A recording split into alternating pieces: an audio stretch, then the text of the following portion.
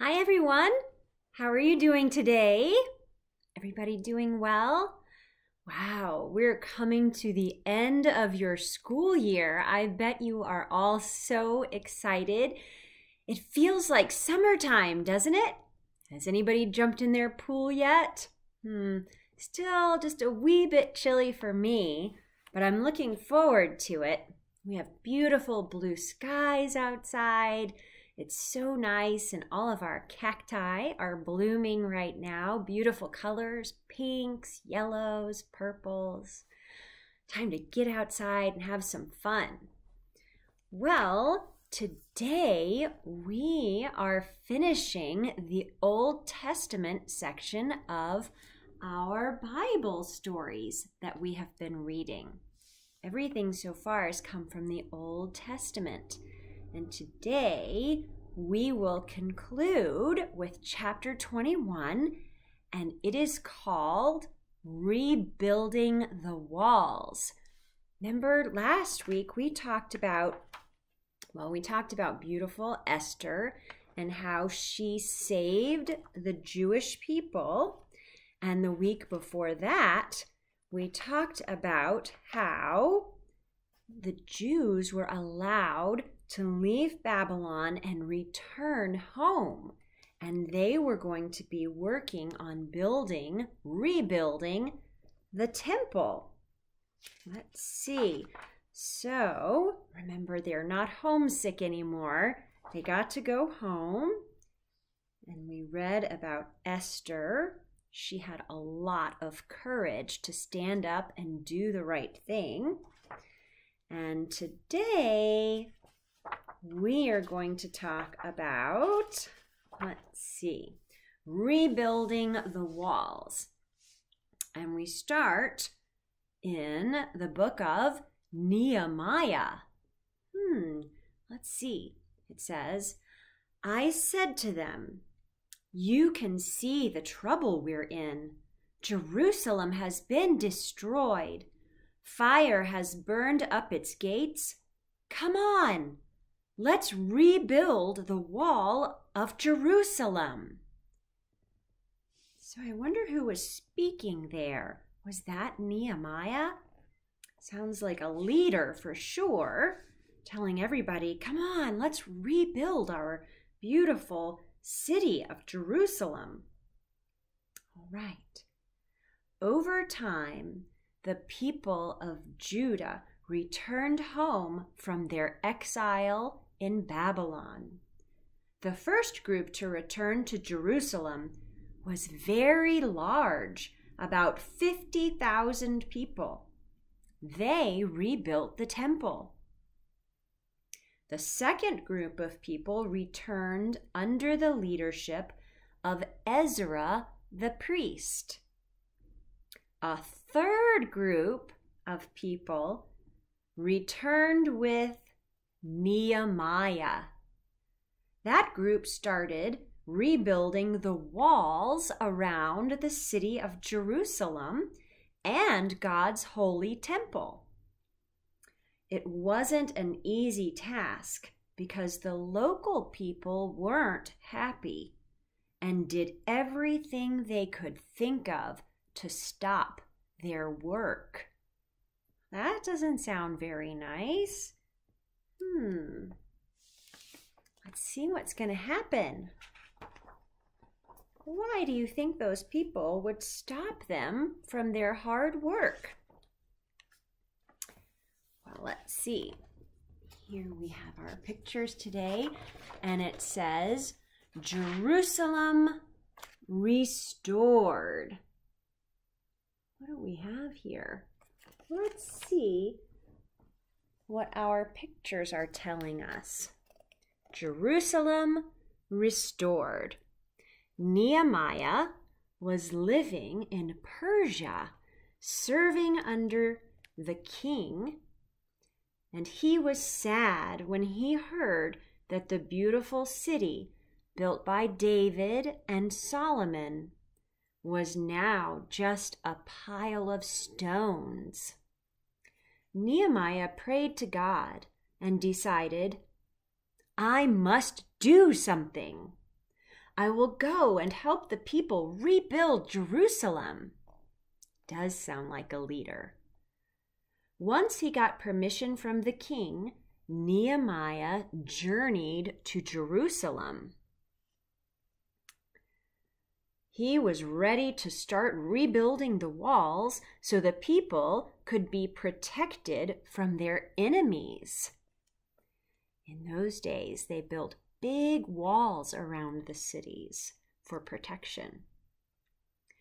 While the city slept, Nehemiah and his men rode their horses around the outside of Jerusalem to inspect the broken walls and come up with a plan to fix them. Wow, now he sounds like a leader and a builder, a planner. The next day, Nehemiah gathered the Jewish leaders and explained the plan. He says, each citizen will be responsible for repairing the part of the wall that's in front of his home or shop.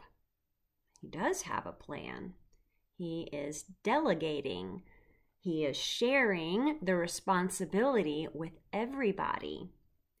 The people worked hard, and at first the work went well. But then some of their enemies started to cause trouble. They made fun of Nehemiah and his plan. But Nehemiah, he told them to mind their own business. He sounds very smart. He's not bothered by those people. He knows who he is, and he is sticking firm to his plan.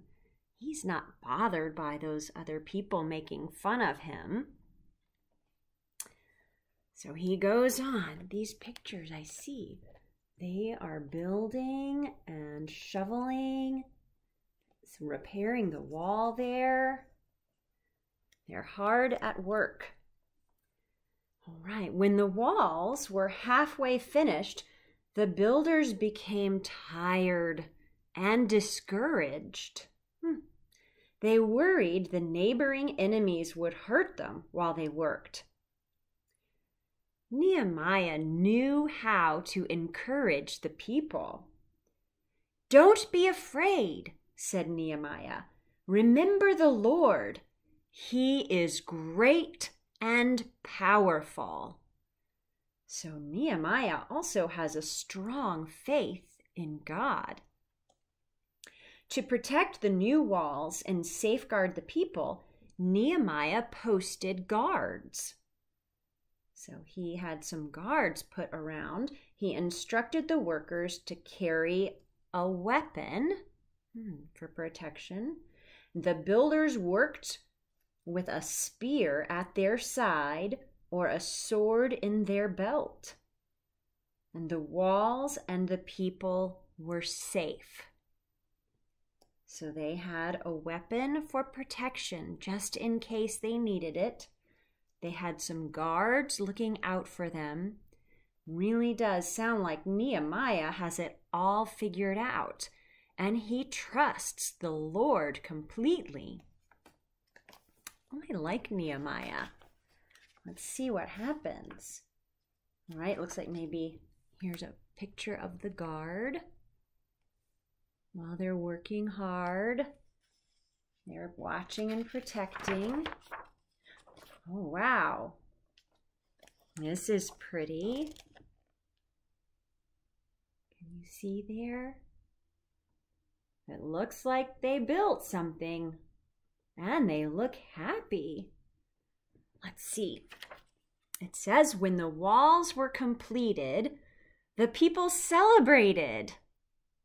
The priests and officials divided the people into two groups. They marched around the walls in opposite directions and met at the temple for a Thanksgiving service and a great feast. So they are praising God and giving their thanks. They were able to complete that project safely and they're happy and they're very thankful to God. Let's see what God's message has for us today. He says, "My temple is established, and you will worship in peace." That sounds good. "The walls of the city are restored." Yay. "I have brought you back to your land, my holy city, as I promised long ago. I am your God, and you are my people." That is still true today. "My children, now you are home." Yes, we know the Jewish people sure went through a lot over all these years because they lost their faith, they doubted God, they fell back into bad ways, they were naughty, and they were punished. And eventually, they lost their beautiful temple and they were taken as slaves, remember, by King Nebuchadnezzar? But now, it seems they are back and they will live in peace. And Nehemiah was a big help for that. I like Nehemiah because even when people made fun of him, what did he do? Was he sad? Did those people make him feel bad? No, Nehemiah was strong. He knew who he was. He knew that God loved him. So he didn't care if those people made fun of him. He was working mightily for God. And so he persisted. He moved forward. He didn't let those people bother him. Boy, I wish we could always be like that too. I know there are times when, maybe at school, somebody says something not nice to you or your friend, and it hurts your feelings, doesn't it? Well, share that with God, and remember that God loves you no matter what, and He's really the only one you're trying to please and do good things for. So don't let it get you down if someone makes fun of you. You stand firm. Be bold and courageous. Well, thank you so much for listening to our story today. I just can't believe we have finished reading the Old Testament part of the Bible. Well, next week, instead of getting together for a Bible story, I hope that you will join us for church online and watch the children's musical. They are going to be giving a musical about some heroes in the Bible, some of the heroes we've talked about. There's David, remember David and Goliath, and Esther, the beautiful queen that saved her people, and Joseph, remember his brothers. They were not nice, they were jealous of him, and they threw him in a pit. But things worked out for Joseph, didn't they? We've got Joseph and we've got a Moses. And we've got Miriam. We've got a lot of the characters that we've been reading about. We're going to show their stories through music in a musical next Sunday. So I hope that you will join us and watch the children as they reenact some of these Bible stories that we've been learning about. Thanks again for joining me today, and let us close today with the Lord's Prayer. Kate, how about Jonathan, can you help us too? Yep, Kate and Jonathan, will you say the Lord's Prayer today? Bye-bye. Our Father, who art in heaven, hallowed be thy name. Thy kingdom come, thy will be done, on earth as it is in heaven. Give us this day our daily bread, and forgive us our trespasses, as we forgive those who trespass against us.